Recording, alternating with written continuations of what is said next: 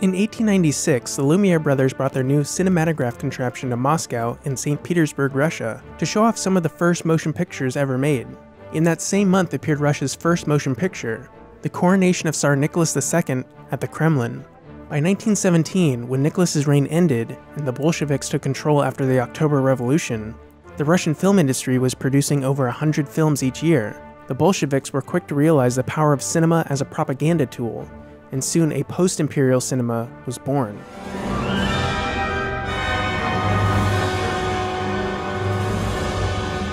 On August 27, 1919, Bolshevik leader Vladimir Lenin signed the Council of People's Commissars of the RSFSR decree on the transfer of the photographic trade and industry to Narkompros, which nationalized private film and thus created Soviet cinema.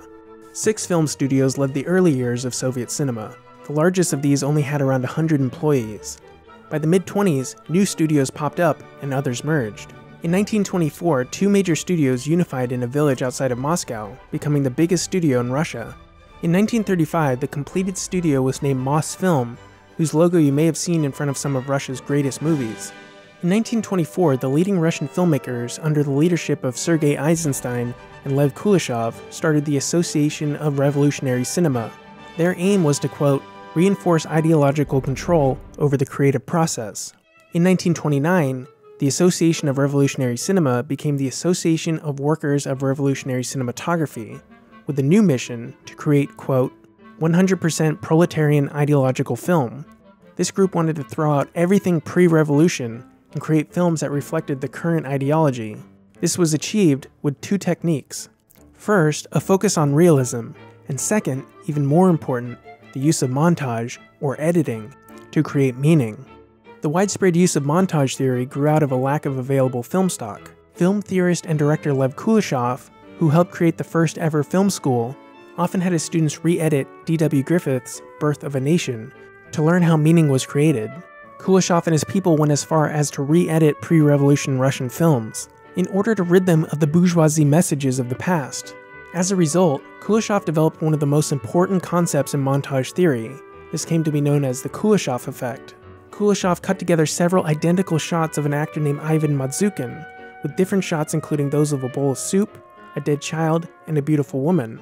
Although the shot of Ivan is the same over and over, his expression seems to change because of the image following it. This proved to Kuleshov that in cinema, it is the way images relate to each other that creates meaning, not the images themselves. This concept is one of the most important pillars of filmmaking. It is very natural for audiences to relate 2 sequential images to each other to create anything from an ideological meaning to even a comedic effect.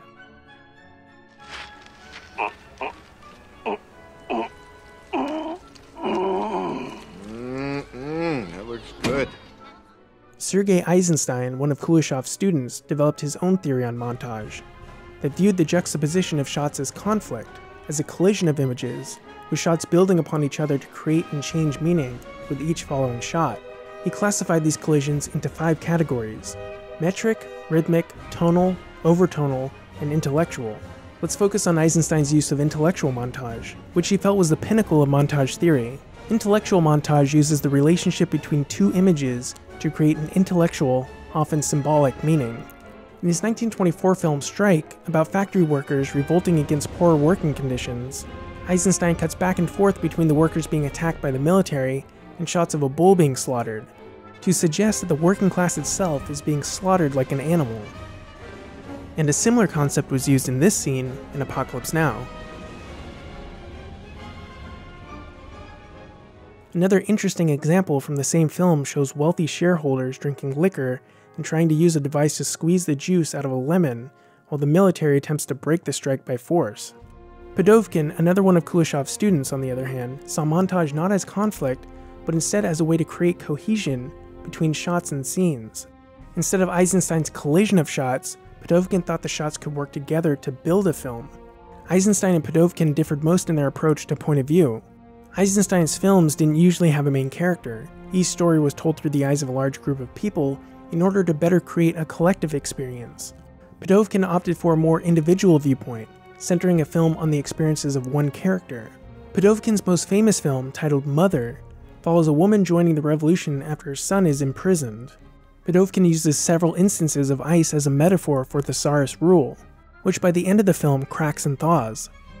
Another extremely influential Soviet director was Dziga Vertov, who got his start making newsreels for Kino Nedelya, a weekly film series. Vertov called fictional drama a, quote, bourgeois fairy tale, and preferred documentary filmmaking, which he called life caught unawares. Vertov called the camera a cine eye that takes in an objective view of what it sees. This doesn't mean that Vertov was against montage. In fact, you can see how important he found montage theory in his most famous film, The Man with the Movie Camera. The Man with the Movie Camera is a self-reflexive film that follows a man capturing city life while also showing the process of making the film. We see the man using a camera, the footage being edited, and people watching the film. The film uses pretty much every technique you can think of, including slow motion, freeze frames, and even stop motion animation. The film is without plot and falls into a niche genre known as a city symphony. Vertov's next film, also a city symphony, was filmed in the Ukraine, entitled Enthusiasm, Donbass Symphony. Ukraine was the birthplace of another influential Soviet filmmaker, Alexander Dovzhenko.